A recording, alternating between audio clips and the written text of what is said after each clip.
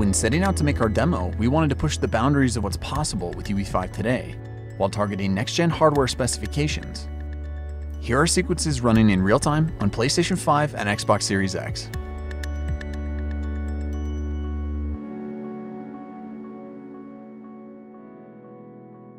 Okay, welcome to the brand new UI in Unreal Engine 5. While a lot of the same features and functionality that you've come to know in UE4 are still present in the new UI, we've added several new systems that put you at the center of the experience.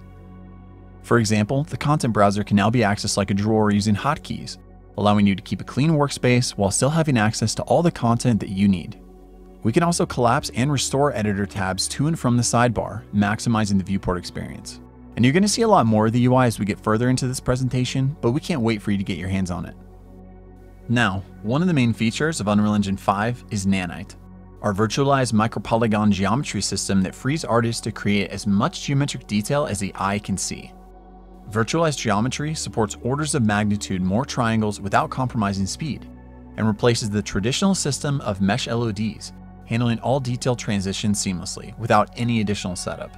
In other words, Nanite lets the artist create while the engine does the work. Switching to this Nanite visualization, you can see individual triangles rendered out as different colors here in the viewport. And because the geometry is now virtualized, you can feel free to place assets like these all throughout your scene to fill out a massive player space. Using this debug view, you can see individual instances represented by different colors from swatch to swatch. Each instance in this environment contains around 1 to 2 million triangles, providing enough detail for the camera to roam with complete creative freedom. Now, UE5's new anti-aliasing solution, Temporal Super Resolution, keeps up with all this new geometric detail to create sharper, more stable images than before, with quality approaching true native 4K at the cost of 1080p. While highly detailed assets are great on their own, high-quality lighting that realistically reacts to your scene is what opens the door to more dynamic worlds and immersive gameplay. Lumen is our fully dynamic, real-time global illumination solution that immediately reacts to scene and light change, making for more believable experiences. And the GI hooks in directly with our time of day settings, allowing for true physically based setups for photorealistic environments. The Megascans library has meticulously calibrated physically based surfaces and objects in the thousands of assets as of today. And the assets that we're highlighting here show just how powerful it is to have Nanite and Lumen working in tandem. Also, thanks to the new Sky Atmosphere system, it is incredibly simple to quickly simulate realistic time of day, carefully art-direct volumetric clouds, and make modifications to things like atmospherics, sun position, and fog. And for this example, we wanted a fully dynamic scene, no light baking, and realistic interpolation between the different times of day. Of course, when in development, having access to high-quality content that's easy to use helps you iterate quickly and saves lots of time that can be better spent elsewhere on your project. With QUIXEL now being a part of the Epic Games family, we've made the full Megascans library free and open for all Unreal Engine users. Bridge, our online browser for Megascans assets, has historically functioned as a standalone application for quickly exporting assets in bulk directly into the engine, albeit separate from Unreal. Today, we're happy to announce that Bridge is now natively integrated directly into the engine UI. Now you can simply drag and drop assets directly into your scene for a more intuitive and connected experience. And simply logging in with your Epic ID gives you immediate access to thousands of assets to use for free in your Unreal Engine projects. We are constantly looking to enhance the value of the Megascans library. And today we're excited to announce that we're adding a brand new asset type called Mega Assemblies. Mega Assemblies are the natural next step for us in removing even more barriers for artists in crafting their worlds. By combining existing assets from the Megascans library, our artists are pre-assembling elements that can be quickly accessed and leveraged to populate your scenes. Using the Moab set, let's add an assembly to our scene.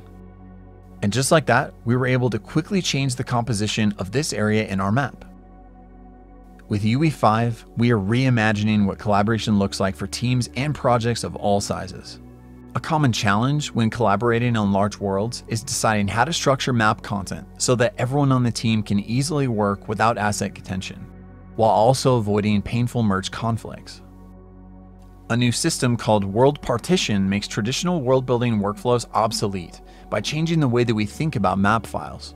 Rather than requiring artists to build out map content as a series of streaming levels, World Partition allows teams to think of a single map as one large world that gets broken down automatically into many smaller, streamable cells on a grid. These cells can be selectively loaded or unloaded in the editor to save on edit time resources, allowing artists to only load up the sections of the map that they need. On top of that, changes to actors in a World Partition map are tracked at the actor level, not the map level. This one file per actor approach empowers different team members to work on different actors in the same map without having to worry about their changes getting clobbered in a merge or having to revert to get someone else's edits. Now, this approach means you could have artists lighting, set dressing, and reworking the landscape simultaneously, all within the same virtual space.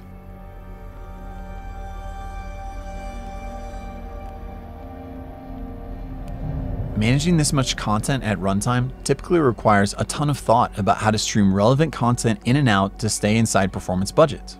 Fortunately, World Partition handles that as well. At runtime, only the cells in a user-defined radius from our player are loaded, and as we move, new cells are streamed in, while cells no longer needed are replaced by their lower resolution, hierarchical level of detail, or HLOD version. And since all projects have different requirements, the cell size and loading radius are fully configurable to match each project's content streaming needs.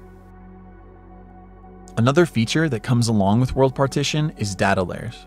Data layers are a way to categorize map assets and collectively enable or disable them when you want to alter the state of the world.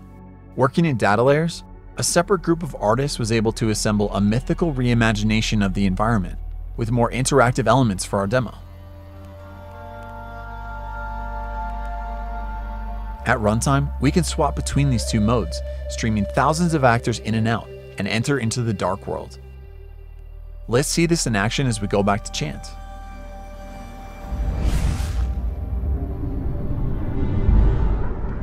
Thanks, Galen. Many runtime and interactive frameworks in Unreal Engine are getting significant updates in UE5.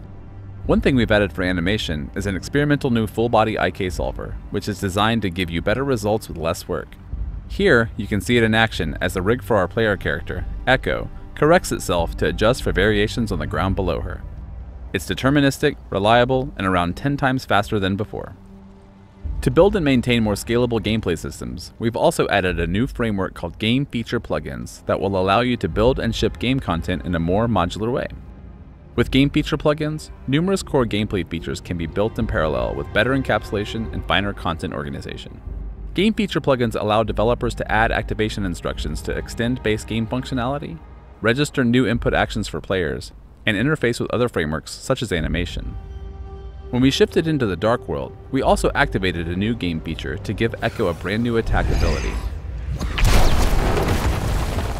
All of the assets and logic needed for the ability, including new animations, input controls, blueprint code, VFX, and audio, are contained inside this plugin, and core game classes have no idea that these assets exist until we activate it. We've also added a feature called Animation Motion Warping, which allows you to manipulate root motion animations to adapt them to the world. Echo's vault animation was authored to the specific dimensions of this rubble. Leveraging motion warping, we were able to add notify states in the vault animation asset that can react to transform data passed in via blueprints. This allowed us to reuse the same animation to vault over other assets of different dimensions, like these pieces of debris, by sending information about their size into the motion warping system.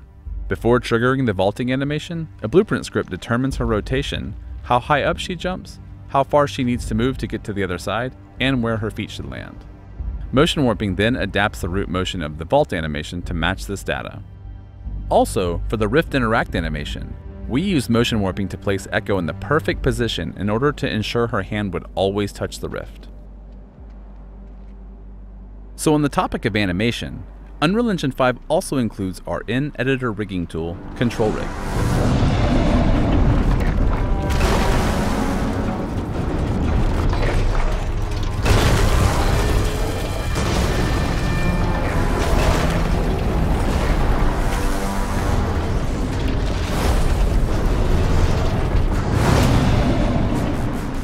Meet the Ancient, a film-quality creature imagined and built by our friends at the Aaron Sims Creative Company.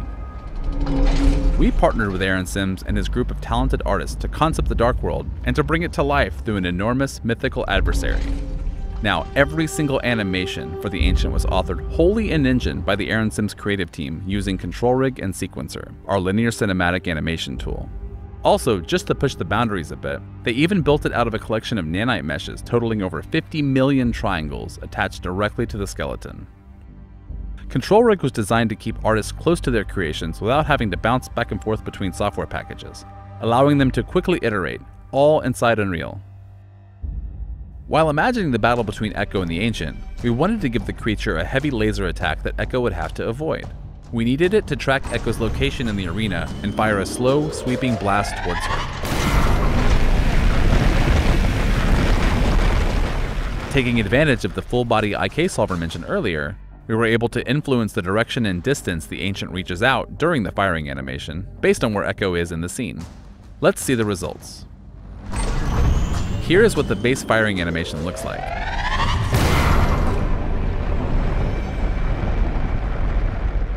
And here it is again, with the full-body IK post-process layers enabled, and our info about Echo passed into Control Rig. With full-body IK and Control Rig, designers and artists can now author fully dynamic animations that react to gameplay without having to build complex animation state machines composed of numerous animation assets. In Unreal Engine 5, we've completely overhauled the audio engine, centered around meta sounds, a new asset type used for every sound effect in our demo.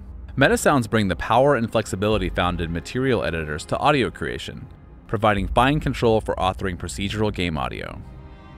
With full audio synthesis capabilities and a rich audio function library, meta sounds give unprecedented control over sound effects and runtime applications. Using meta sounds, we built the Ancient's laser attack out of a combination of sound samples and synthesized audio.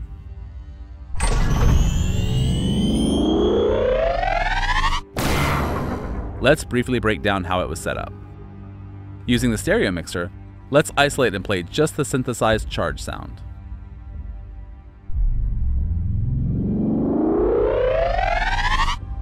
This effect is made by using a handful of sound wave generators and multiple modulation widgets. Now, let's mix back in our sound samples to hear the final result again.